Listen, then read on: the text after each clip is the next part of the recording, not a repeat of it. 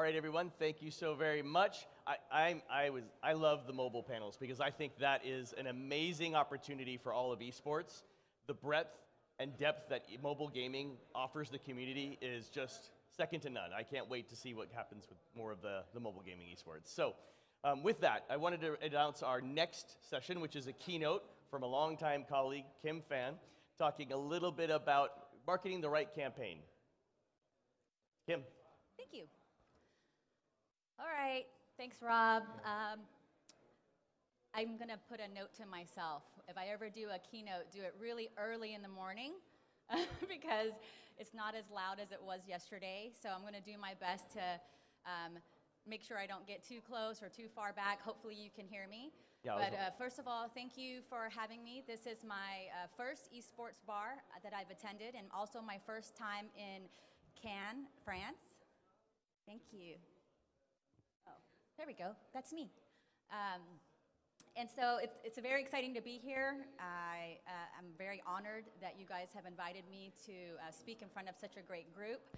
How was everyone's day yesterday? Everyone had a good day? Good? Thank you for those who showed up. So my talk is very focused around brands. So I'm kind of curious, how many people out there are brands? Like you're representing brands? Okay, great. I hope you find this helpful. Some of it may already be familiar to you, so if so, hopefully it's a refresher, but for everyone else, I hope you walk away with something on it. But before we get started, there's a lot of you that I haven't met, many people I have seen before, but for those of you who I have not met, I thought it might be helpful for me to give a bit of a background on my history in esports and some of the work that I've done. Very similar to Rob, I have played a lot of different roles in the esports industry. Rob has touched pretty much everything. I'm pretty close to Rob as well. So my journey in esports started in 2003. I mean, I've been playing video games since I was 5 years old, but in 2003 was when I first experienced true esports, and that was with the Warcraft 3 community. I started a fan site called WC Replays. It was the biggest Warcraft 3 fan site of its time. I loved Warcraft 3 esports. I lived, I breathed it. I was a part of the community. I contributed to it so much that, you know, a year later, I also joined a North America professional esports team called United 5. United 5, I don't even know if they're still around anymore, but back then I was managing their Warcraft 3 pro team. I also tried to compete. I didn't place as well, but at least I was a competitor, a semi-pro player for a while. But throughout that time, I was also doing this thing called shoutcasting. I know Rob's very familiar with that. And shoutcasting is pretty much like radio casting. It was before the days of Twitch and YouTube, so people didn't really see what you looked like. They could only hear what you look like. And so I did that for a couple of years, and it's the reason why Blizzard took notice of me. They invited me to come out and commentate live at their very first BlizzCon in 2005. So that was my first time to play the role of an esports talent. And I was able to travel the world because of it. For 5 years, I got to travel the world globally, attending some of the biggest esports events, as well as casting at some of the biggest Warcraft 3 events. It was awesome. But it was at BlizzCon that Blizzard took notice of me and reached out to me to apply to work there. And so in 2006, I joined Blizzard Entertainment. I worked as a producer. I started in game development, worked on the development team for about 7 years. So I touched every single game at Blizzard Entertainment. But my passion was still esports, as with many of you guys. I just kept coming back to it. I kept attending the events. I was, you know, spending my vacation to go to as many esports events as possible. I loved it. So in 2013, Blizzard finally decided to expand their esports portfolio. And that was when I had the chance to move over to Blizzard Esports. I was there for 6 years. I know if you're adding up all of these years, you're probably trying to figure out how old I am. I look a lot younger than I really am. But I was at the Esports, Blizzard Esports for about 6 years. And there I got to lead, produce, and work on the esports of 5 very different games. StarCraft 2, Hearthstone, Heroes of the Storm, World of Warcraft, Overwatch. I had a blast.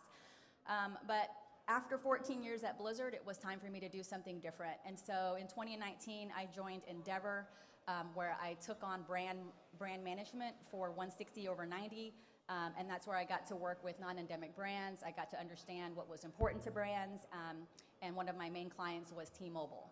So that brings us to today and what I'm doing now. And today I serve as the COO of RTS, a company that many of you have never heard of before, and that's totally okay because we're actually planning our public announcement next month. So that's probably why you've never heard of us and why I just spent 5 minutes telling you what I really did. But you know, we've been busy. We actually formed earlier this year. We teamed up with Sony Interactive Entertainment to go into a joint venture. We acquired EVO. EVO is the largest fighting game championship that's out there. It's also one of the longest standing esports events. I think they have roots dating back to 1996 when they were holding tournaments in the arcades. So it's been around for a long time. But aside from EVO at RTS, our mission is to help creators, brands, and publishers make a long-term impact in the games industry. What does that mean? Stay tuned in a month and hopefully we'll be able to share more. I'm excited to do so. But why we're here, back to why we're here. It's because gaming and esports is big. I figured some stats would be nice. Most of you probably already know these stats, but you know, it just amazes me how much gaming and esports continues to grow. As of today, gaming is now a $175 billion industry globally. That's 3 times bigger than movies and music combined. You also have esports that has now exceeded $1 billion in revenue, especially as we're gearing up to 2 of the largest esports events that are happening right now. You know, you have the League of Legends World Championship, as well as you know, Dota 2, the International 10, which also features the biggest prize pool we've ever seen, like $40 million up for grabs. That's insane. Never seen that amount before. But good luck to the competitors who are competing for that. It's crazy. So needless to say, gaming and esports is huge, and a big part of that growth is a new era of direct-to-user media. Claire yesterday touched upon this as well. I mean, we're in a world now where we have video creators, influencers, streamers. They all now bypass the traditional methods of building an audience that we've seen before with network television, radio, print media. Now they have direct access to their viewers directly on their own channels in platforms like these, TikTok, Twitch, you know, YouTube, Instagram, all of that stuff. Like, they have so much access to their community, and it's completely changed the way brands now interact with gamers and fans and content creators. I think it's important that we highlight this larger creator economy because it's not just video anymore. It's the content creators, it's the social media influencers, it's the private discords, the esports teams, the creator consortiums, even Roblox and Fortnite developers. It's basically anywhere you see a niche community, which also, you know, brings me back to Claire's keynote yesterday. Claire's with Team Liquid, and you know, she was talking about tribal fandom, something that I completely agree with and you see very often here in esports. And so that actually, you know, made me think of a quote that I really like. It's by Seth Golden, who is an author of a book called Tribes, and he defines a tribe as a group of people connected together through a common passion and a leader. And so if you look at our world today, content creators and social media influencers, they're tribe leaders. And they are surrounded by fans that are very loyal to them, who look up to them, and who will listen to them. And so I think that's very important. At RTS, we believe that we are at a crossroads on how brands and creators coexist. And we want to try and help a brand align themselves with the community through a common passion. So how are we going to do that? Today I want to cover 3 key areas and talk about brands, talent, and content. I want to discuss paths to success for brands, how you should be working with creators specifically, and also I want to take a look at some of the branded content that's out there so we can talk about ways for you guys to win. As you walk away from this talk, I hope that this will inspire new ideas, and it will spark conversation for you as you network with one another. And definitely, if you're interested in this topic, grab me and I'd be happy to talk. So let's start with brands in your path to success. All right, successful brands. This is what they're doing. For the brands out there, it's no longer just checking a bunch of boxes. To build your voice in this community, it is a true collaborative process. You need to put your trust into the esports team, the influencer, creator, whoever you're working with, to resonate with their audience. It's very important. It also takes time. As many of you guys know, I think gamers will immediately notice brands that are kind of doing the one and done approach. Like, that's not going to work. You can't just come in, do an activation, hope it goes well. I mean, you really have to invest the time to learn the space and to determine where you want to be activating. And another lastly important thing, I think they want to see brands actively engaged and also providing value. You need to provide and add value to whatever the creator or talent is doing. So before we go into how to do this, I thought it would be important if we just kind of align on terminology and what I'm talking about when I refer to the talent landscape. First of all, you have a lot of choices. One of the first choices is content creators. And content creators can mean a lot of different things to a lot of different people. I mean, there are content creators everywhere now in all sorts of industries. And so when I'm talking about content creators today, what I'm referring to is the individual creators. So these are your individual people creating content, live streaming. They're your YouTubers. They're people who are creating content on TikTok and on Instagram. But I'm not trying to ignore the rest of the esports group as well. I mean, you've got pro players, you have orgs and teams, you've got tournament organizers, on-air talent even, your commentators, analysts, hosts. You also have your publishers. Everyone out there is creating some sort of content. But for this purpose, when we're talking about working with creators, I want to focus in on those individual creators. And those are the examples I'm going to be sharing. So, brands. You have a lot of options when you're working with talent. And so I think there are 4 things that I would want you to take away when you are working with creators. The first one is early involvement. This may seem obvious, but oftentimes, at least I've noticed on the agency side, it's not. When I work with brands, they tend to either work with their agency or their marketing team to come up with whatever their marketing activation is. And they try to polish it, they refine it, they go back and forth. And then when they book the talent or the creator, they just want the creator and the talent to share the message as is. Oftentimes that's too late. You're giving the creator something that they may not be able to use.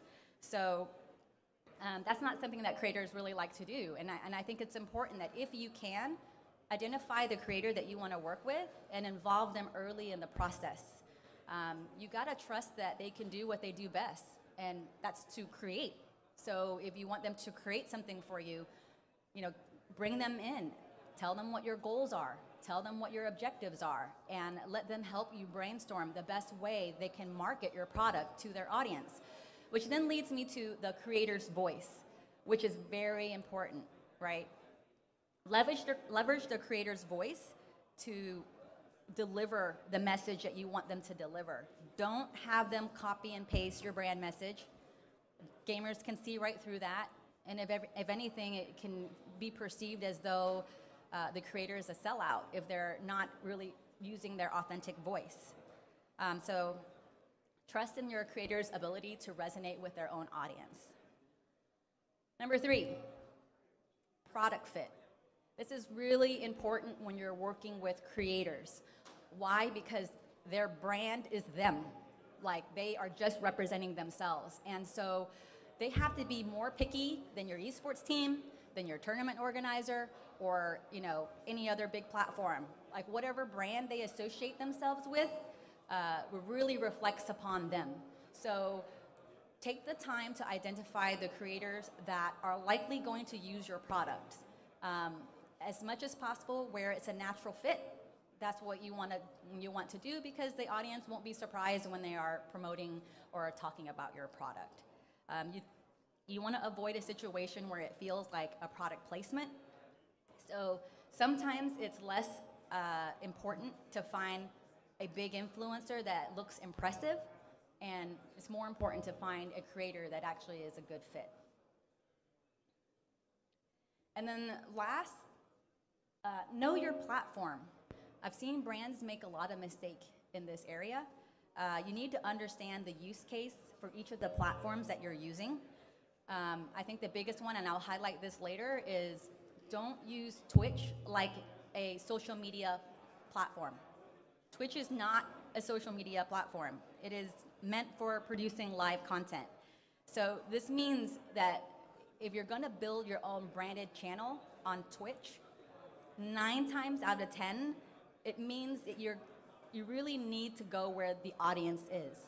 And the audience is on the creator's channel. So 9 times out of 10, it's gonna be more effective for you to go there than try to bring their audience to your channel. All right, now we're gonna grade some branded content out there. Figured it'd be helpful to show examples on content so you know ways to win and some things to avoid.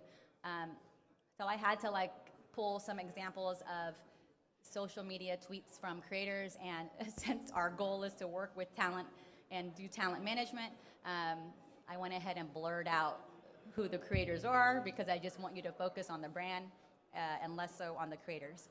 So example number 1. This is with Norton Gaming. Sorry, I'm gonna have to scoot over so I can see.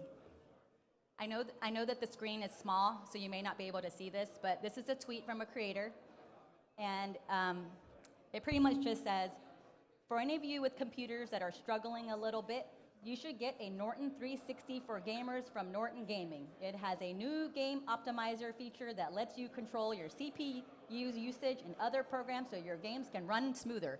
Get it here. That clearly is not the creator's voice. I don't even think you need to know who that creator is to know that that is not something a creator would say. That is a copy and paste marketing brand message. And I guarantee you, all of the fans who are reading this tweet just scrolled. They see a wall of text, oh, ad, scroll. They didn't read it. So you're probably not getting what you wanted to get out of this tweet. So I think, you need to really think about the audience that tends to follow this creator. What type of content does this creator create? And is this something that the reader would be interested in? It's also a wall of text.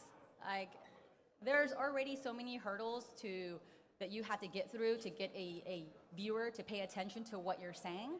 So don't make it easier for them to lose interest in what it is that you're trying to say. The landscape is it's just so different nowadays, and I think companies and brands need to change their ways to keep up.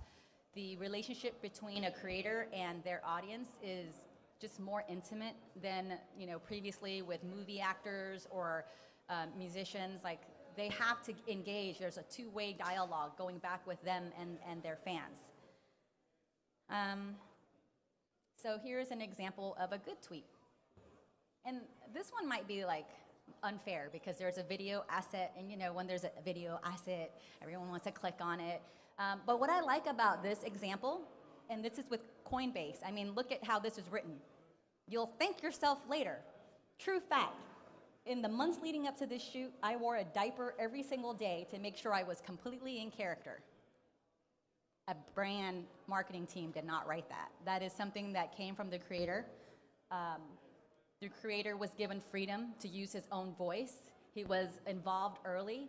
He was a part of the process on what the video asset was going to be like.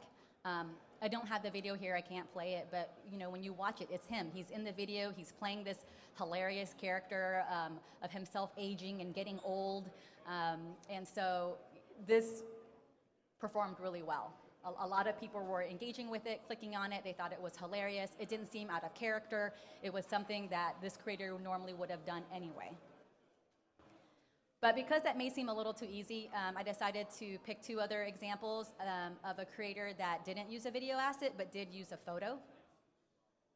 So it's important, guys. Like, images will capture attention, especially if it's an image of the creator, because you know, their fans like to see new images of themselves. They will comment on how they look. Oh, I love your hair. Oh my gosh, you're so cute. You know, like, at least they'll engage with the tweet and maybe even read it. But I showed kind of 2 examples because one side, you know, there's a little bit of copy and paste marketing, but still you're able to see that the creator had some flexibility with copy. And then on the airhead side, you know, she had a little bit more freedom. But what you don't know behind the scenes is in this one, there was also early involvement. HelloFresh is a brand that basically has prepackaged meals with recipes. You send it out, you can create it. They opted to pick a creator that was a natural fit for their product. And why? This creator was in a relationship and streamed very often with her boyfriend of them playing games together. They even did in real life streams together. So it wasn't out of the ordinary that they would, you know, do something together. And it was actually the creator's idea to do a IRL stream of her and her boyfriend cooking and attempting to make some of the recipes that were coming from HelloFresh. It was very natural. And it was natural for her in the stream, and people were very interested in it. They tuned in, they watched, they loved the dynamic between the 2 couples. And so that worked really well. And that's one of the things I kind of wanted to point out of early involvement and good product fit. And then also on the creators, on the airhead side, the creator had freedom to use her own voice, and then, you know, lastly, image photos. Always try to get in there, and ideally it's an image and photo of the creator, not of just your product. All right, this next one, this one is where brands, I've seen this often, brands looking to bring together different gaming personalities to form their own branded team. And I think in theory, this looks and seems cool from a marketing perspective because you've brought together all of these great creators. But I think the reality is creators don't like this approach, right? They are doing it because of your marketing dollars, right? And not because they have anything in common with any of the other creators. And then this is not a bad idea. I mean, I think this, you know, this can work in some ways. But I think, again, this talk is about the perspective of the creators, right? How are you going to incentivize them to want to build and promote your brand? Something like this does not incentivize them, right? The individuals get lost in the group. They're also less incentivized. I mean, it's more important for them to build their own brand. So if you're asking them to build a sub-brand of your brand, that's even more challenging. And so I think that's something that, you know, you think about where Gillette does well, you know, great product fit. All of these creators are probably users, likely use or are using Gillette products. But they really don't have much of anything to do with each other. And so I think that's just something I wanted to point out. And then the last 2 examples go back to what I mentioned before on knowing your platform, right? Many of the brands out there want to build a presence on Twitch. And so you guys think it's a great idea to build a Twitch channel with your brand name. I said this before, 9 times out of 10, it's not the best approach. And so I'm calling out here Samsung US because I know that they've worked with creators and have asked creators to come and stream on their channel, but the content that they're streaming is really no different than the content of what the creator would have streamed on their channel. So what makes you think their audience is going to want to spend more than 3 hours on your branded channel watching the same thing that they would rather watch on the creator's channel, especially when they know the creator is you know, trying to move the audience. So don't try to move the audience where you know, it doesn't make sense. Like on Twitter and on Facebook, those are designed for short engagements, right? That's great for a brand. So you need to have a brand presence on Twitter and Facebook. But Twitch is the only thing contradictory to that. Twitch is designed for producing live content. So what performs well is long content. You know, anything more than 90 minutes actually performs really well on Twitch. I think this is probably contradictory to what you've heard and what you've seen in the trend where attention spans of users are getting shorter. But I think on Twitch, they buck that because people on Twitch want to spend more time. So I think that's just really important. But earlier I did say 9 times out of 10. So I do want to show an example where a brand has done it well. So, you know, if you are going to take this approach, you know, take a playbook out of Bud Light. I think Bud Light has created a lot of different content, but the content that I want to call out that has done really well is when they focused in on providing esports. So their campaigns aren't just around creators. They actually added value to the community in some way. They held a fighting game tournament for the Tekken and Soul Calibur communities, which didn't have a lot of tournaments in the first place. They found an open space that they wanted to work in that no one else was doing, and they did that. Let's see. Oh yeah, and from the gaming, the fighting gaming community, that was seen as a positive for them, and so the players really appreciated it, and the fans appreciated it. So, Bud Light, good job. All right, and so I think that kind of brings me to the end of the talk. You know, I think hopefully these key points and examples kind of give you things to think about, especially when you're working with creators. Some of it can apply to esports teams and you know, publishers, but I think really, you know, the focus for us here is to talk about creators.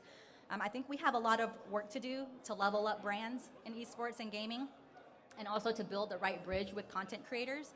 And it's one of the reasons why we're building RTS.